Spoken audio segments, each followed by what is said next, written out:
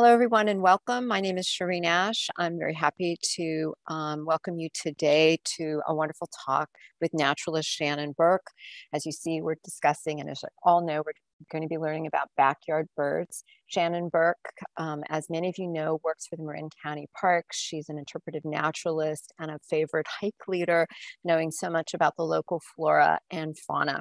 So we have you captive here for an hour while Shannon leads the conversation. Please stay muted throughout. There'll be time for questions at the end. Please put any questions you might have in the chat and I will read them out and Shannon will answer them as we have time. Just to note that this program is being recorded and barring any technical difficulties will be posted on our website and on our YouTube channel within 2 weeks. So with that, I will disappear and reappear for the question and answer period. And Shannon, it's all yours. Thank you so much. Great. Thank you, Shireen. It is always so fun to partner with Shireen and the Corte Madera Library to do lectures like this. So hello, everyone. I am Shannon Burke. I'm the interpretive naturalist with Marin County Parks. And today we're going to talk about backyard birds. And why isn't my slide? There we go. So Marin County Parks manages 34 different preserves and then also some parks, and we're kind of scattered around the county, lots of different habitats that you can enjoy with lots of birds in different places. And we offer programs like this. And then I also do naturalist walks. I typically do 1 or 2 a week. And then we also have fabulous ranger programming and volunteer programming. So if you want to learn more, you can check out our website, marincountyparks.org. So here in Marin, we have a lot of different types of neighborhoods, which means we have a lot of different habitats. So for instance, some people might live near an open space, or you might live kind of in a city street. You might live near a park. You might be in an apartment building and just have a deck or something like that. But all of these can offer ways to observe birds, to hear them, to see them, to kind of see what they're doing. So we're going to go through some of our common feathered neighbors and basically just kind of give a little overview of kind of more like tidbits of each species and what to watch out for. So we'll start with mourning doves. This is a really common urban bird. And these birds breed pretty much almost all year round. And so they have multiple broods or clutches, a batch of eggs, like one nest is called a brood or a clutch. And so these birds are capable of breeding kind of throughout the year. And so you might have, for instance, a pair that has a nest of young, and it can be only just like a month after they have started that nest that they start another one. And in some cases, the young are actually, they're still tending their young from the first batch. So we end up with a lot of mourning dove breeding activity. And thing is, they don't build much of a nest. And maybe, I don't know, if you're having that many young, you don't bother with nest building, but not really. But anyway, so a lot of times it can just be a couple little sticks thrown together. And a lot of times they're around our houses. And so these birds can be easy to observe. And of course, they have that kind of classic, deep, sort of mournful call that you hear. It sounds a little bit like an owl. A lot of people think it sounds like an owl, but they typically are vocalizing during the day, where owls like great horned owls are vocalizing at night. Another sound that you might hear is when they fly, they have what's called a whistling flight. And so it's actually air moving through their feathers. And it's when they first take off, you can hear it really well. And so it's thought that that might be sort of an alert. And so if something poses a threat and they suddenly take off, that sound can alert other mourning doves in the area that might be related to them to that potential threat. One thing to notice on these birds when they fly is that they've got this pointed tail. So their feathers come down on a point like this. And recently, since about 2006, Eurasian collared doves have showed up in Marin. And One thing to note is that they have a rounded tail instead of that pointed tail. And these birds also have this collar around the back of their neck. And so that's different from the mourning doves. So you can easily distinguish between these two species. And these birds aren't native to the US. So they were actually brought in. There was a pet store in the Bahamas in the 70s that had these, and there was a robbery supposedly. And during that robbery, birds got let loose and Eurasian collared doves got out. And apparently they made their way to Florida. And then also there was another pet store in the Isle of Guadalupe that a fire was threatening to burn down the pet store. And so that pet shop owner released them, and then subsequently after the fire released the rest of them. So it's thought that the birds in the US basically originated from those two incidents. And so they moved up into Florida and then spread across the US. And so another local bird that you can see in our neighborhoods are mockingbirds. And you might hear these even if you're not seeing them. But they prefer sort of short grassland areas, and they like shrubs that have fruit. So they eat a lot of insects, which they can get from grasslands. And then they also like fruit, which they can get from shrubs and trees and things like that. So you can find them in areas where things have been grazed by cattle, and so the grass is fairly short. Or you can find them in neighborhoods, like in people's yards where they've got lawns and ornamental shrubs, or in city parks, things like that. So their diet is about 50% insects, 50 fruit. And so they can take advantage of plants that are growing in yards. And they also can take advantage of things like hedges and shrubs, because these are great, densely foliated little spots where they can hide their nest. And mockingbirds are called mockingbirds because they mimic the sounds of other birds. So mockingbirds do have their own sounds that they incorporate into their songs, but about 50% of the songs or the phrases that they have are mimicked from other species. And both the males and the females sing. The females tend to sing a little bit more quietly, and typically not during the breeding season. They sing more in the fall, and it might be that they are singing when they set up winter territories. And then males might actually have two different sets of songs. So he might have one repertoire during the spring that he uses, and then another set of songs that he sings more commonly during the fall. But these birds can have thousands of different, or sorry, not thousands, hundreds of different songs in their repertoire. And sometimes you'll hear one that's singing all through the night. Typically that's an unmated male. And then once he finds a mate, he will usually quiet down a little bit. So another really common bird in neighborhoods are American robins. And I think everybody has heard the phrase, the early bird gets the worm. So interestingly, robins actually, they also have a varied diet, and they typically eat more worms, like earthworms, in the morning, and then more fruits in the evenings. So they also like areas where you have grasses, and then you have ornamental shrubs that have berries. And in neighborhoods, you get a lot of berry-eating birds attracted to places that have pyracanthus or cotoneaster, which are two common landscape shrubs that have these fruits.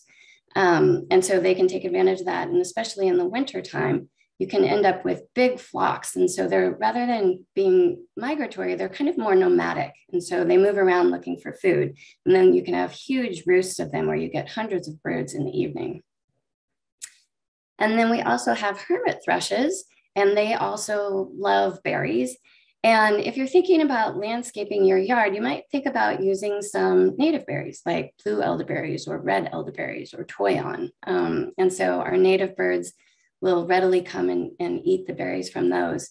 And so hermit thrushes are fairly common in neighborhood areas. And unless you live in a sort of shaded, deep forest, you probably don't get hermit thrushes in your area, in your yard or in your neighborhood, except for in the wintertime. So they breed in deep forests, a lot of times in coniferous forests, but during the winter, they're really widespread. And so they show up in a lot of backyards. And they have really strong site fidelity, meaning that they'll come back to the same place year after year.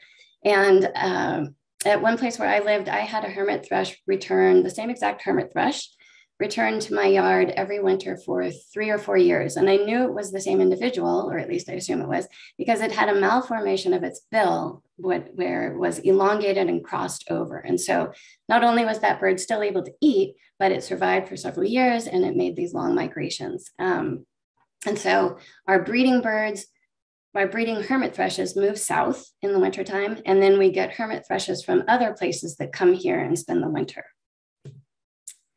And then another berry eater that you can find in your neighborhoods are cedar waxwings, and these are gorgeous birds, and here they're on toyon, so another native shrub that produces berries. And the name waxwing comes from the fact that, well, overall, they kind of have this waxy look to them. But if you look at where this white arrow is pointing, there are these little red appendages on their secondaries, on the shorter wings on the shorter feathers on their wings. And these are actually waxy secretions. And older birds tend to have these larger red tips and more of them. And the birds with the more red tips and the larger red tips end up breeding earlier and having more offspring. And so it seems that what's going on is as they age, these red tips grow, and that older birds are sort of choosing other birds that are of a similar age. And it sort of ends up acting like a kind of a social status symbol, and it helps them to recognize the age of other birds. And so they end up mating with those birds first. So another really common neighborhood bird are hummingbirds, and Anna's hummingbirds are here all year round. We're looking at a female here who just has a little bit of a red throat patch, but Anna's hummingbirds were originally only found down in northern Baja California and in Southern California. But as people started planting gardens and all of these ornamental plants that had these great flowers that they could take advantage of the nectar, their range has expanded. So they've moved up northward, and now they are year-round residents in our gardens and in our wild places. And so the males have this really bright red, kind of purpley gorget, that structural color. And so when the light hits it right, it's like 1,000 little prisms that reflect that light. And so the males don't really have anything to do with raising the young. They just they choose an open area where they can do courtship displays. The females come in, they mate, and then the females find their own territory, and they end up building the nest by themselves and raising their young by themselves. So Allen's hummingbirds are another bird that we have here during the breeding season, but these are really early migrants. So they can start showing up as early as January. And this is a male, really great color. It's got this wonderful orangey color. And the males tend to have territories in coastal scrub and in chaparral, places like that. And then the females are a lot more drab, but she still has a little bit of an orangey color. And so the females will go to those areas to breed, and then they will end up finding places that are more forested or like a thicket area and building her nest in spots like that. So obviously hummingbirds will visit hummingbird feeders, but so will orioles. So orioles can also be a really common backyard bird. And so this is a hooded oriole, and it's got this dark face, and then it's got this bright orangey yellow hood on its head.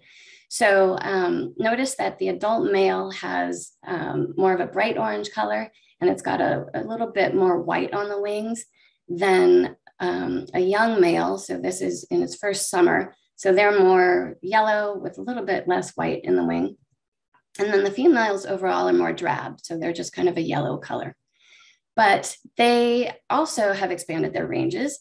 And so in part that might be because of nectar and fruit that's available, but also just where they can build their nests. And so they historically were down in Southern California, and they took advantage of cottonwoods and willows and palms in the desert and things like that, and especially sycamore trees. And as people planted palm trees all up the coast, they expanded their range. And so they really take advantage of fan palms, where the leaves are kind of this shape. And what they do is they take off the little sort of fibrous threads that are on the edges of the leaves, and then they weave nests out of that. And they actually, the female will poke holes into the leaves and then suspend the nest from underneath the leaf. So because a lot of neighborhoods have palm trees, that's a great place to look for the orioles. And then, as I mentioned, they also readily visit hummingbird feeders. They have an enzyme called sucrase, which helps to digest sucrose, which is what's in hummingbird feeders. And not many birds have that ability. Hummingbirds do, orioles do, things like warblers. And so they're able to actually digest to really get the nutrients out of those sugars. And a lot of other birds just don't have enough of the sucrase. Anyway, so this can be an adapted advantage for birds that are migrating down south in the winter time to take advantage of food sources that have a lot of sugar down there. They'll also readily come to things like orange slices. So you can put orange slices out in your backyard and you might be able to attract these birds. And then house finches are called house finches because a lot of times they will nest, you know, in the gutters or on an eave or something of a house. So that they can be really closely associated with human habitations. And they also readily come to a different type of feeder. So you can have nectar feeders and you can have seed feeders. And it can be an opportunity to see these house finches. So the males are bright red and the females are just brown and streaky. And that red in the males comes from their diet, from carotenoids, which are a pigment in the foods that they're eating. And if they don't get enough of the right pigment, they can end up being sort of orange or yellow. And it turns out that the females preferentially choose males that are a brighter red color. Oh, and I should say that house finches are native to this area. They are originally in the Western US and down in parts of Mexico, but they are now across all of the US. And the reason for that is that there was a pet shop in Long Island that tried to sell them as Hollywood finches. And if I remember correctly, I think this was in the 40s. Anyway, and they weren't that successful. And so the pet shop owner ended up releasing them. And just from a few birds, they ended up multiplying and then spreading throughout the whole rest of the US and up into southern Canada.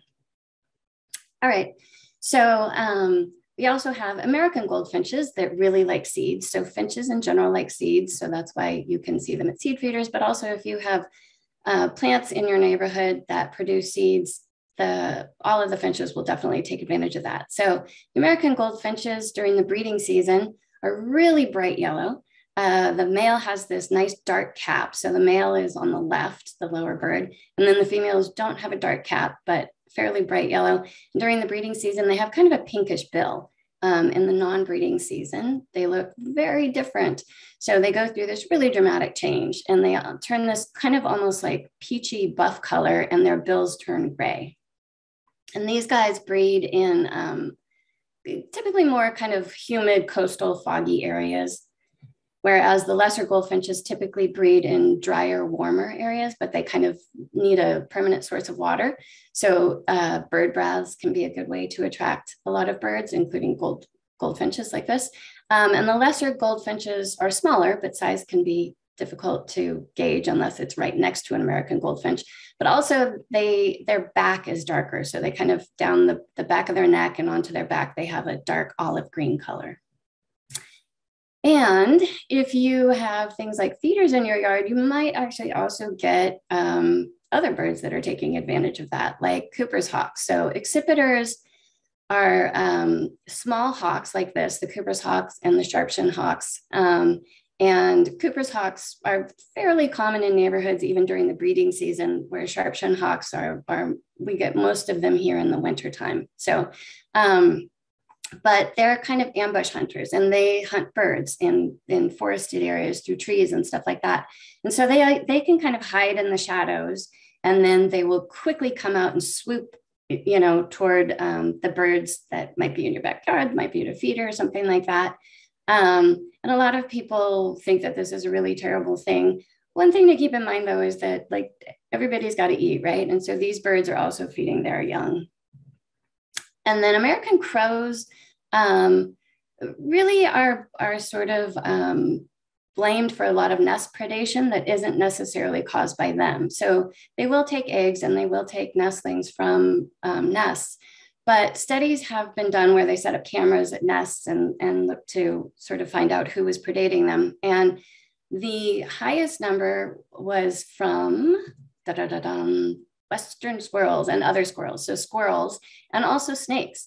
And then you had mammals like raccoons and opossums, and then raptors and scrub jays, and even cowbirds that are parasitic birds that lay their eggs in the nests of other birds. And then they leave them to raise their young for them, basically. But in that process, they'll actually swap out eggs fairly frequently. So the female will lay an egg in that nest. So let's say she lays an egg in the nest of warbling vireo or something, right? She might remove one of those eggs and eat it. And so that there's still the same number of eggs when the female returns to that nest, when the female of the other species. And then even mice will predate bird nests. So crows come kind of down below all of those things. So just to kind of say, like, they get an unfair, they're unfairly blamed for the majority of predation. Anyway, but you can get huge flocks of these guys. And so they have family groups. And then in the wintertime, those family groups join and create these big flocks where they roost at night. And then they also will try to forage for food together. And so a lot of people have noticed an increase in crows around urban areas. And there are a few reasons. They're very smart birds. And so they can take advantage of food waste that we're leaving out, garbage or pet food or fallen fruit from trees, things like that. They have a really wide ranging diet. And so they can take advantage of a lot of different things that humans are providing in those habitats. Another thing is that where you have humans, you have more light at night. And that can actually cut down on great horned owls predating the nests of crows. So great horned owls are kind of their biggest predator. And so if you've got light, it kind of keeps the owls away. Also, the crows may be able to see an owl coming. And then another thing is where you have buildings and you have pavement, streets, sidewalks, all of these things, during the day, those surfaces are absorbing heat. And then at night, that's reflected. And so it can actually be warmer in urban areas. And that can be beneficial for the crows as well in the wintertime. Excuse me. So crows are becoming more common in urban areas, but ravens are as well, not quite as common, but ravens previously they were more in wildland areas, kind of remote areas away from humans, but they have also become more adapted to humans. So to tell the difference, one thing to look for if they're standing is you can look at their bill. The ravens really have this massive bill. And the crow's bill is big, but it's shorter and it's just kind of a little bit more triangular. The raven bill is a little bit more rounded on the top. And then ravens also have really shaggy feathers around their head and their neck. So those can be good things to look for. And they're bigger, but again, sometimes size can be difficult to tell. And then in flight, crows typically have a rounded tail, whereas ravens have sort of a spade-shaped tail. So it kind of comes to a point like V. And so that can be a good thing to look for when they're flying. And then jays are related to crows. So they're all corvids, and these are highly intelligent birds. And one thing that means is that they're able to take advantage of a lot of different food sources. And so just like crows and ravens, scrub jays also take advantage of different food sources. And they really take advantage of acorns. And so if you live in a neighborhood that has oak trees, in the fall, you can see these guys finding acorns and flying with them in their mouths and then caching them, hiding them somewhere. And so an individual scrub jay can collect up to like 5,000 acorns during the fall, and will hide each of those either, in a crevice in the bark or down on the ground in the soil, something like that. And their memories are amazing. They basically build a mental map as they're hiding all of these acorns, and they can go back and remember where they're stashed and retrieve them up to like 8 months later. And so during the fall, they're taking advantage of this abundant food source that they can rely on for months and months and months after that food source, becomes so abundant.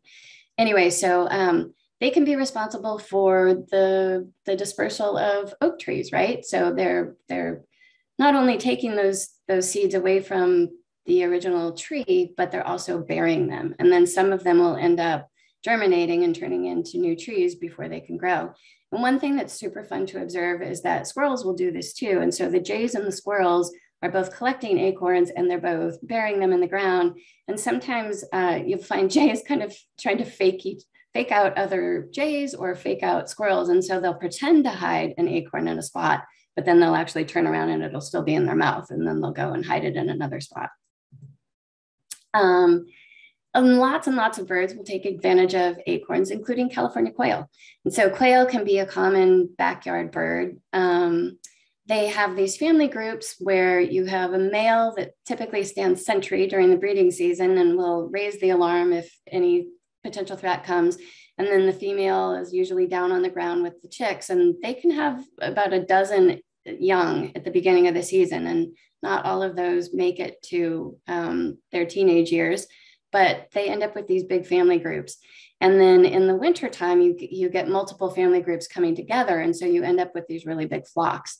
And they're one of our latest breeders because they eat a lot of seeds. And so a lot of plants like grasses and things aren't developing their seeds until later in the season, like in the summer. So you can have quail breeding a little bit later, taking advantage of all of those seeds. And then another acorn eater is the acorn woodpecker. So if your neighborhood has big oak trees in it, you might very well hear these guys. They're really raucous. It almost sounds like they're laughing. And they have these trees that are called granary trees. And sometimes they'll even use like a wooden power pole or something like that. But what they do is they drill holes and then they stash the acorns, and they breed cooperatively. So they have, for one nest, they can have multiple adults that are actually breeding and contributing their genes to those eggs. And then they also cooperatively raise those young, and they are collecting acorns. And so that allows them to stay on territory through the wintertime, because then they have all of these acorns that they can eat during the wintertime. And then in the spring and summer, they actually eat a ton of insects, which is their preferred food. So they love things like flying ants and bees and wasps and things like that. So we have some other neighborhood woodpeckers. One is the Nuttall's woodpecker, and these also are associated with mature oaks, but they can be found in sort of like lowland riparian areas that are surrounded by oaks. And one thing to note is that they've got these white bars all the way across their back. And also note that this one has red on the back of its head. So that means it's a male. The females don't have red on the back of their head. So here is a hairy woodpecker that is similar, but if you look at the back, it's got this nice white rectangle. And this is a female. It doesn't have any red on the head. And downy and hairy woodpeckers look almost identical, but downies are sort of miniature versions of the hairies. And so again, these are both males. They've got red on the back of the head, and you can't really see their back, but both of these have a big white rectangle on the back of their head. And so these guys make kind of squeaky noises. And then during the breeding season, they don't sing, but they drum. So you can hear a boop, boop, boop, boop, boop, boop, boop, where they're rapidly drumming. And that's the way that they mark their territory and advertise that they're there. And woodpeckers excavate cavities, and typically they will make a new cavity each year to breed in. And what this means is that there are a lot of other birds that are cavity nesters that aren't really capable of excavating cavities in the way that woodpeckers are. Woodpeckers have incredibly strong bills. And so they're able to really get in there and chip away at all of the wood. And so other birds will take advantage of that. Like I said, because the woodpeckers typically will make a new cavity each year. So then in subsequent years, you have these abandoned cavities. So things like oak titmice are really common in neighborhoods, and they will take advantage of cavities, whether woodpecker cavities or natural cavities where a branch has fallen off a tree or something like that. And so these are really vocal birds. They make a lot of noise. So you might notice them in your yard or in the area just because they are so vocal. And they tend to form lifelong pairs, they mate for life, and then they tend to remain on territory year round, so or year after year. They have these very stable territories. And so I love thinking about the fact that, you know, if you observe titmice last winter, this winter it might be the same birds, or even this spring it might be the same individual birds that you're seeing in your neighborhood. And this is a great photo of one that looks like it's got this outrageous mustache. And they'll also take advantage of fur. So if you have a dog and you brush your dog during the breeding season, instead of throwing that fur away or composting it, put it outside. And a lot of different birds will actually take advantage of it and incorporate it in their nests. They'll also fly up into the corners of your windows and collect spider webs. So things like titmice and hummingbirds and a lot of other birds will incorporate spider webs into their nests as well.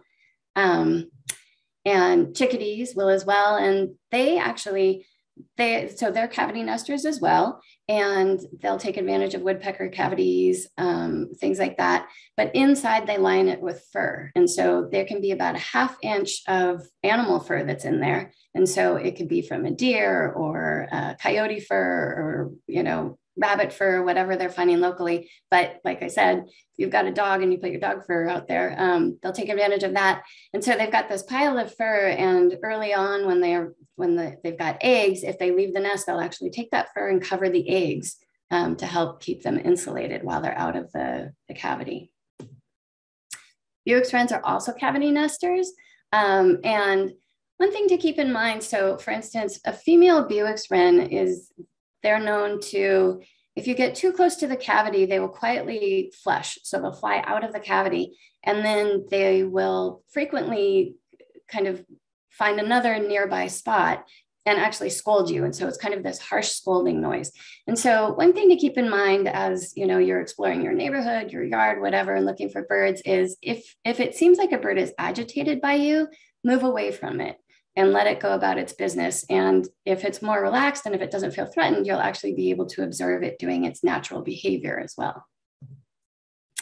Another cavity nester are western bluebirds, and these have a really interesting sort of social system. They very frequently will have adults beyond, well, let me start with this. You have a pair of birds, and a lot of times they will have more than one clutch or batch of eggs during the breeding season.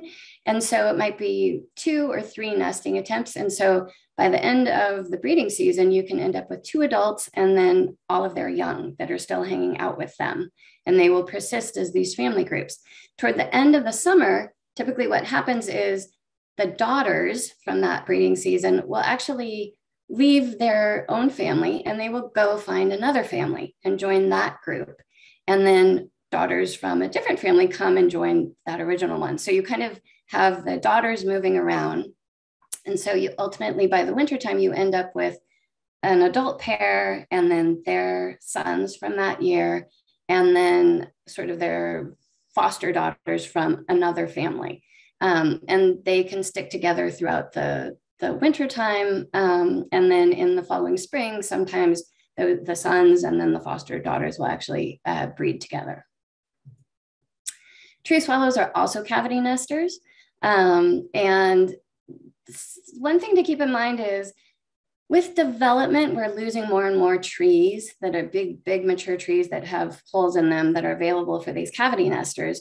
And so they can be in short supply. And so these birds can actually, at the beginning of the breeding season, they will really fight over these cavities. And so swallows like tree swallows and violet green swallows might fight with things like chickadees, and in some cases even to the death. And so they can get into some pretty serious scraps. So one thing is that they will take advantage, all of these birds that I just talked about that are cavity nesters will take advantage of birdhouses or nest boxes. And if you have a yard, if you live in an area that seems like it's appropriate for these birds, you could think about putting out a nest box, and that will greatly enhance the habitat for them and their opportunity to nest. One thing to keep in mind is if you do something like that, you want to take responsibility for it. And so the birds will be really, really active as long as they have young, and then all of a sudden they will just disappear basically. And so that means that usually that the young have fledged. And once they fledge, a lot of times they'll move out of your yard and then they'll be in the surrounding neighborhood looking for food and stuff. And so if you observe that the activity has suddenly stopped and you're no longer seeing birds, that's a really good time to go out and clean the box. So take out all of the old sticks and the nesting material. You can even like give it a good hose down. And if you want a lot of things like bird feeders or bird baths or nest boxes, you can rinse with a solution of 9 parts water and 1 part bleach or vinegar, and then just like rinse it and then let it dry. And then, hopefully the next batch of birds will come and use it. Another bird that is frequently found around houses, but on the sides of houses, are cliff swallows. And so these build mud nests, and these are colonial nesters. And so where you have one, you typically have multiple nests. And these nests are built, that each nest is built out of like 1,000 different mud pellets that they are bringing to the nest just bit by bit by bit and building on top of it. Some people find them messy and they don't want them. If you or somebody you know has them attempting to build on the side of your house and you don't want it, some people hose them down. I would say if you do that, do it while they're still in the process of building it. The last thing you want is to hose off some nests that already have eggs or young inside of them, right? And then barn swallows build a similar nest out of mud pellets, but they typically incorporate grasses. And they also, and they're usually opposed to the cliff swallows, they're solitary rather than colonial. So you just get one nest. And I should mention that these guys are super fun to watch. So if you have swallows nesting on the side of your house, it can be a great thing to experience, even if it is a little messy. So black phoebes also build a mud nest, and they can look a lot like barn swallow nests, but the barn swallows typically line the inside of the nest with feathers, and sometimes they'll even add one big feather that can be sticking out. So sometimes that's a way to identify them. So black phoebes are a type of flycatcher, and so a lot of flycatchers have a little crest on their head. Black phoebes look like they're wearing a little tuxedo, and they do what's called tail pumping. And so it kind of bounces its tail up and down. And a study was done on these birds, which suggested that they're increasing the number of tail pumps in reaction to predators. So for instance, when Cooper's hawks were observed by these birds, their tail pumping, kind of the up and down wagging of their tail, tripled. And so the thought is that they're signaling to predators that they see them and that they're not, it's not worth trying to catch them because they're onto them. They know that they're there. So another dark hooded bird are Oregon juncos. This is a type of sparrow. These are really common in neighborhoods, and they can form really big flocks. And so you get these big social flocks, especially in the wintertime, where they're chattering away. Inside of those flocks, they have hierarchies though, and sort of this social structure within those big flocks. And then another dark hooded sparrow is the spotted towhee. So these are a really large sparrow. And they've got these gorgeous red eyes, and they spend a lot of time on the ground. But during the breeding season, they'll get up on shrubs and things like that and vocalize. And they have a really metallic sort of trill, which is their song. And this is one of the earliest birds to sing in the morning. So there's some evidence that larger songbirds like robins and towhees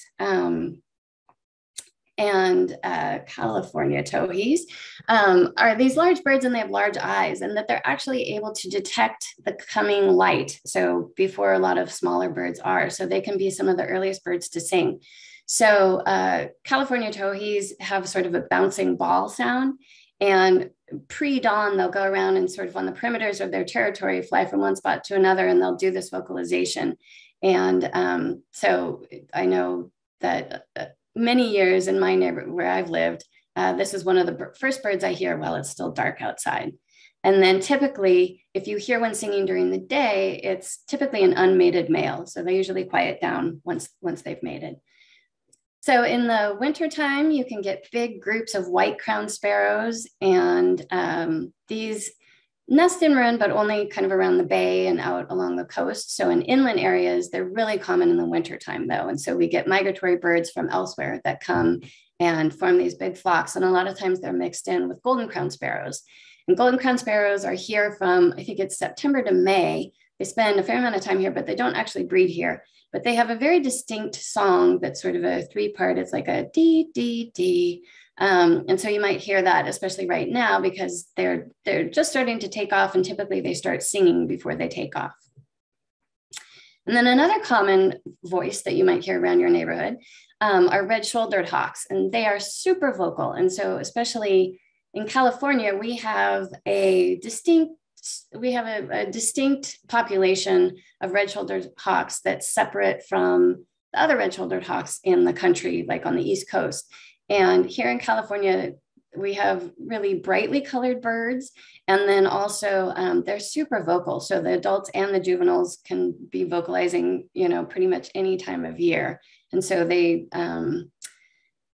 they're frequently found in urban areas. They're perch hunters, so you can see them on telephone lines and telephone poles, and they kind of have this very kind of characteristic posture where they're kind of upright and they're looking down over field or the side of a road or something like that. But then, like I said, you can listen for that keer, keer, keer, keer. It's this repeated sound, and they're quite vocal. White-tailed kites will also nest in neighborhoods.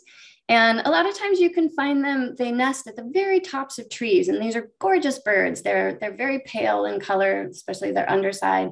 They do what's called hover hunting, where they kind of hang in the air and they flap their wings while they're looking down and they're looking for prey. And these birds specialize in voles, which is a small rodent. And voles are really abundant all year round. And so these birds really specialize in that. They're known to be able to see in the ultraviolet spectrum, and vole urine actually reflects in the ultraviolet spectrum. So they're getting this UV reflection that the birds can detect. And voles tend to travel above ground, but through grassland areas. They kind of make little tunnels in the grasses. And so these birds can actually look down, and if they see a concentration of vole urine, then there's a pretty good chance a vole is going to come back that way again. So these are beautiful birds, and they build their nests kind of at the tops of trees. So sometimes they're fairly exposed that we're able to see them. And when the young fledge, their begging vocalization is this really harsh, just really noticeable sound, which I always think, probably encourages the adults to put food in their mouths and make it stop. And then we also have great horned owls around our neighborhoods. And one thing to keep an eye for is sometimes crows will, as I said earlier, great horned owls are kind of the greatest predatory threat to crows. And so a lot of times during the day, if an owl is hanging out in a tree, and they'll do this for any type of owl, but you'll see crows swooping down on a tree and just calling and vocalizing, and a lot of other birds will chime in. So you get what's called this mobbing behavior. They'll also do it to raptors like hawks and things like that. But it can be kind of a good way to find an owl. So if all of a sudden, if you're inside and outside, you suddenly hear this cacophony of noise, get out and take a look, because you might find an interesting bird that's the subject of that mobbing. And great horned owls, you can hear during the nighttime. A lot of times their voices kind of echo through our neighborhoods. And males are smaller than the females, but they have a larger voice box, and that results in a deeper voice. And these will, during courtship, they'll actually duet. And so you can have a male and female calling back and forth to each other, or kind of on top of each other. And you can pick out the higher voice is the female and the lower voice is the male. We also have screech owls around urban settings. Screech owls are one of the most common owls, but you hardly ever get to see them. They're so well camouflaged. So they're cavity nesters, and as you can see, they blend in incredibly well with bark, and they're really small birds. And they really only vocalize typically like December through February, so during courtship. And they'll vocalize in the middle of the night, and it sort of sounds like this bouncing ball. It's like a whoop, whoop, whoop, whoop. So you can listen for that during those months, December through February. And one good way to actually see them is to put up an owl box.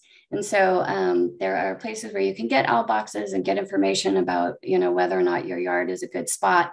But again, because cavities are sort of at a minimum in some areas, the screech owls really can readily take to these boxes. So that's something to think about. But another thing to think about is if you put up an owl box, you really want to make sure that nobody in your neighborhood is putting out rat poisoning. And so just think about that. You know, whenever you're putting up anything like a bird feeder or a bird bath or a box or anything like that, the last thing you want is to encourage the animals to come into an unsafe environment. So just think about what's going on in your area before you put up anything like that. And then barn owls are also birds that can be observed in neighborhoods, and they hunt in the dead of night. They have amazing vision and hearing. They are able to locate prey in almost virtual darkness. And their faces have a very different shape from our other owls. They're taxonomically in a different group. So they have this heart-shaped face, but all of those little feathers that are radiating around the eyes of owls are directing the sound to their ears. So they have incredible incredible hearing, which helps them hunt in the evening.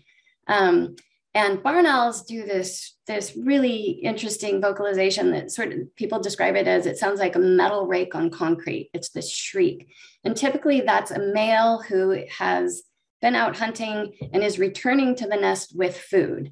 And so that shriek usually is announcing that he's coming back to the nest. And so these guys are also cavity nesters. They also make this like clicking sound, which is really interesting. But palm trees can be a good place to see them. So if you're out and about in your neighborhoods, walking around your neighborhoods, and there are palm trees, take a second look, because you might find orioles nesting in them, although they typically use different types of palms. And then sometimes you can see these guys as well. So no matter where you live, what the area is like, what time of year it is, what time of day it is, there's almost always an opportunity to get to know your feathered neighbors better. So keep your eyes open and your ears open. All right. And with that, if Shireen is still, yeah, there you are. Hi, thank you so much, Shannon. So much information here, lots of questions. So I'm going to dive right into the chat, and hopefully we'll get through them in the next 10 minutes. And I also wanted to mention that I put the county website in the chat, so for the county park. So you can find that easily. So the first question is, do birds get drunk from eating toyon berries? Yeah, so yes. So sometimes when berries are still on bushes and they become overripe, they start to ferment. And so this can be different types of berries. It can be things like toyons or pyracantha or even blackberries. And so they can become intoxicated. And in some cases, it actually can be, if birds are eating too much, it can actually be toxic to them. But yes, they can get a little tipsy. Okay. What size is the hooded oriole? It is sort of, it's smaller than a scrub jay and more slender, but it has a long tail. What would it be comparable to? If anybody's familiar with a mockingbird, I would say it's about that size, maybe a little bit smaller. Thank you. Is it healthy for the birds to eat the sugar from the hummingbird feeders? Is it too much sugar? No, the birds seemingly, the birds that are able to process those sugars it's great for them. They do just fine. One thing I should say is, and hopefully people are aware of this at this point, in the past, people would put red food coloring. You don't need to do that. You just the regular, typically what you want to do is 4 parts water and 1 part sugar. And just don't use honey. Definitely don't use honey. Don't use brown sugar. Just use regular white sugar. The Audubon Society has a good recipe for hummingbird food. So just as a thought. Someone asks, is our saline swimming pool a good watering hole for birds? I don't know. Okay. Quick. What does it mean if a woodpecker pecks on my house? So it could be, well, they peck for different reasons. One, it might be that that the house gives off a really good sound. And so during the breeding season, they're drumming to advertise their territory. It's kind of like other birds, like songbirds singing. So it could just be that they're making a lot of noise. They could be trying to excavate a hole. I don't know what the house is built of. And also they frequently, on trees and stuff, they're looking for insects. And so they're using that bill to create holes to get to things like beetle grubs and things like that. So it's hard to say what's going on with the house, but I've seen woodpeckers do that as well. Thank you. Two questions about titmice. Is the oak titmouse the only titmouse species in the area? And what distinguishes bush tits from titmice? Okay, yeah. So the oak titmouse is the only titmouse that's found here in Marin and the adjoining areas. And one thing to look for on the titmouse is that it has a little crest. And sometimes I've noticed, especially on hot days, they'll kind of lower that so it's not as obvious. But typically it's got this nice little crest. The bush tits are smaller and they've got a longer tail. So titmice are kind of they're kind of like small, stocky birds. And then bush tits are smaller, like a little puff with a long tail, and they're super agile. So bush tits frequently will travel in flocks. And so they raise a lot of young during the breeding season. And then those family groups end up in the wintertime joining other family groups. And so where there's one bush tit, a lot of times there are other bush tits. At the beginning of the breeding season, you will just have, typically a pair. Sometimes they can have other adults that are helping out. But anyway, so a lot of times you get multiple bush tits and they're constantly vocalizing. This very high-pitched chatter is going on. Whereas the titmice, usually you have a pair and their voices are very different. So one thing is to listen to is a little bit of a harsher voice in the titmice. Thank you. Someone comments, I've seen crows dive bombing hawks and ravens in our neighborhood. And Definitely. then we have a question, is there a good website or app for hearing bird songs? Yeah, so a couple things. There's Cornell University is a wonderful resource for their ornithology website. Well, they have two. So they've got one that's a subscription, which is Birds of the World, but there's a free one called All About Birds, and it's through Cornell University. And it has great photos, it has vocalizations, and it has great information. So that's a really great source. And then they have also partnered on this app called Merlin, and it's a free app. So you can just go to your app store and get it. And so make sure if you do this, make sure that you get, it's called Merlin by Cornell Ornithology or Cornell University or something. Merlin by Merlin Bird ID by Cornell. I think that's what it's called. Anyway, it's free. And I have used it sort of minimally, but it seems to be really good at accurately identifying birds. So you can actually, when you're in the field, you can play, there's a thing called Sound ID. And so it'll tell you what it's hearing. It'll also make a recording of that. And so you can listen to it later, which can be helpful. If there's more than one bird vocalizing at the same time, it will show you all of those birds. So that's a fun app, and it seems to be usually quite accurate. One thing to keep in mind is sometimes it will sort of make a suggestion. So let's say it might say indigo bunting and lazuli bunting.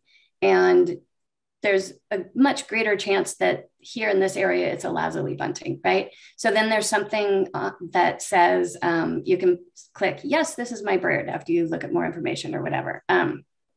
Anyway, so it's not 100% accurate, but it's a really great tool.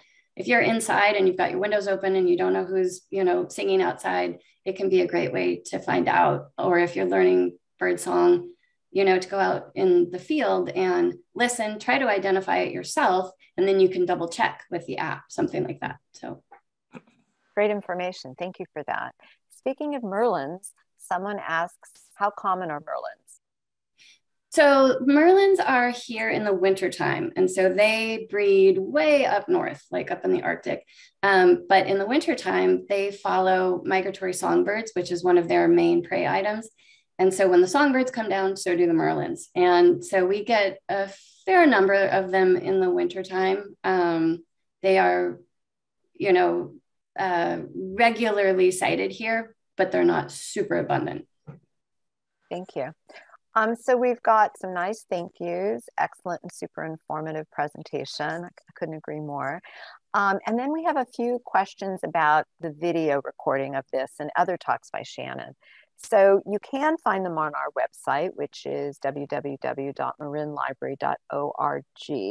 It's a little bit more challenging, honestly, but you can search the site.